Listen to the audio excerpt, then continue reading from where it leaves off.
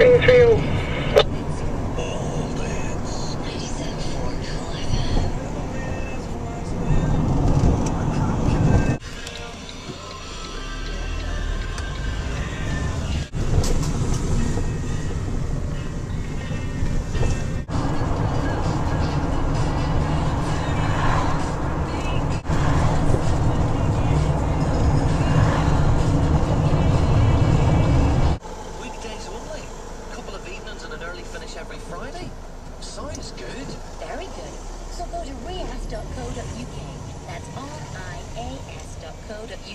I'm fine, thank you.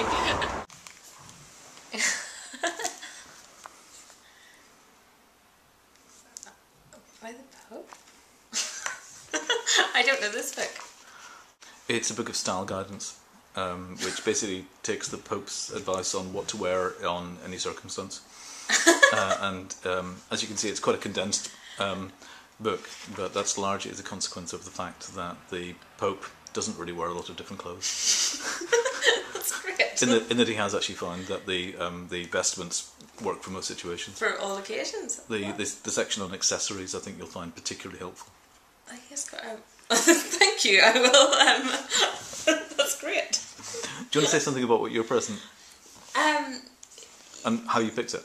Well, I guess it was about a week after we got back from Scotland that I was in Bookfinders, which is a little second-hand bookshop down opposite Queen's, and I wasn't there for any particular reason or for any particular book, but I saw this slightly crusty old book on the shelf called Pilgrims, and I thought, how strange, that's looks like a book that it was very relevant at the moment, and so I bought it. It's by a woman called Ethel Mannin, who is I suppose part of the real, literary scene in the early 1900s, and I had never heard of her, and I read this book. I just read it over the weekend actually, and it was completely.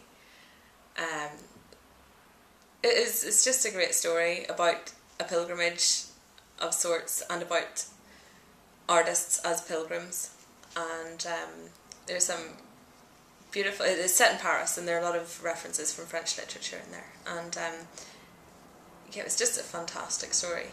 It's great. And did you make a lot of connections with the pilgrimage you went on? Yeah, I did, and I sort of wondered if either Mark or Tilda had read it actually, because it's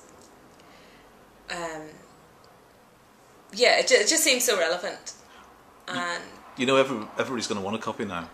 It's brilliant. It was written in 1927, and I think I saw you can get it on Amazon Marketplace. So there's a few copies about, but it's a wonderful book.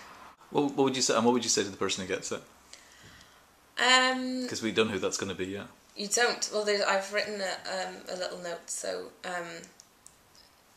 really, I just hope that they enjoy it as much as I did. I was completely, one of those. Sometimes I find older literature like that.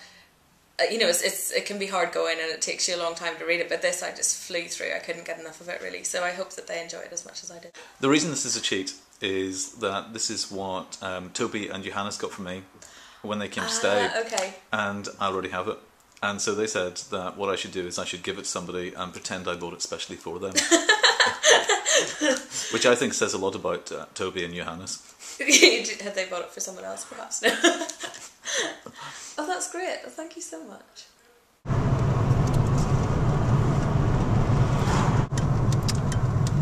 It's like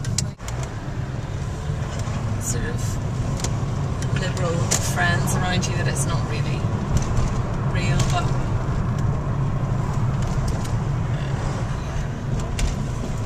I find it can be really quite a scary place. Yeah. I think there's a greater tolerance for violence than elsewhere in the UK. Do you want to go right through town or we can pass the City Hall? Yep. Yeah, I'd never been to any of those places, the peace lines and things. And it's totally different to what you expect it to be, like Berlin with this single wall or something like that, where it's just all over the place. You seem to have some big wheel here. Yes, we do have a big wheel. Have you been in the big wheel? I have. And what did you make of it? It was It's scarier than I thought it was going to be, but it goes round 3 times. So the first time you can sort of not really look. And the second time you can look a bit, and the third time you're pretty free and easy. Cool. Yeah, it's good. I couldn't do it. I'm scared of heights. What's the new building up here? I have no idea. Oh, I haven't seen that one before. Surely. Has it just appeared?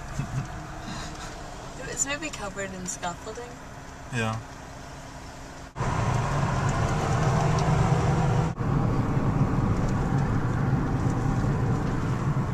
You're not going to go and see the Backstreet Boys later on then?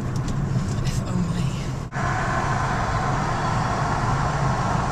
And so whenever he's driving the car for the first time and the lights begin to change red, he speeds up and almost is an accident.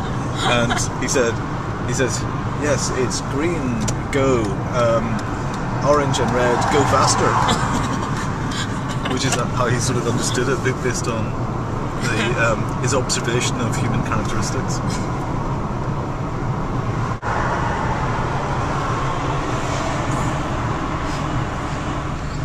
You're a very good driver. Thanks.